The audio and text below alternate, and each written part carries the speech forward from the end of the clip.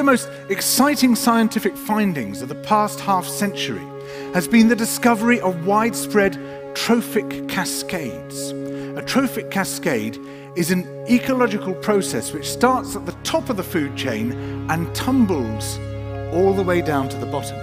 And the classic example is what happened in the Yellowstone National Park in the United States when wolves were reintroduced in 1995.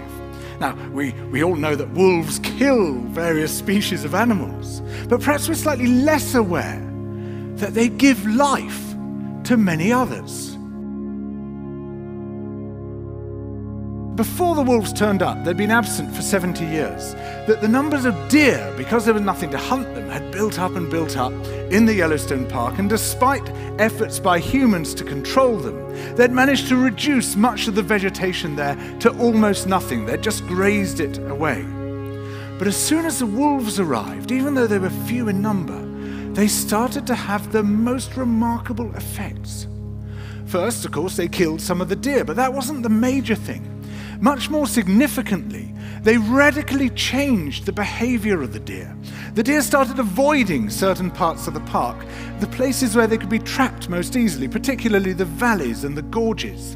And immediately those places started to regenerate. In some areas, the height of the trees quintupled in just 6 years.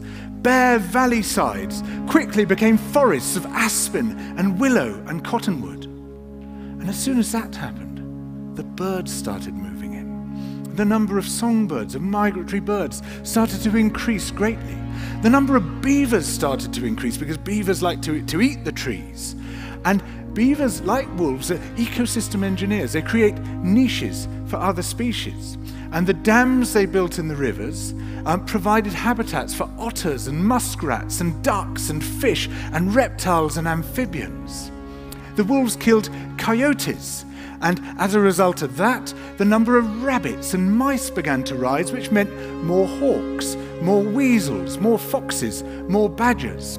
Ravens and bald eagles came down to feed on the carrion that the wolves had left. Bears fed on it too, and their population began to rise as well, partly also because there were more berries growing on the regenerating shrubs. And the bears reinforced the impact of the wolves by killing some of the calves of the deer. But here's where it gets really interesting. The wolves changed the behavior of the rivers. They began to meander less. There was less erosion. The channels narrowed, more pools formed, more riffle sections, all of which were great for wildlife habitats.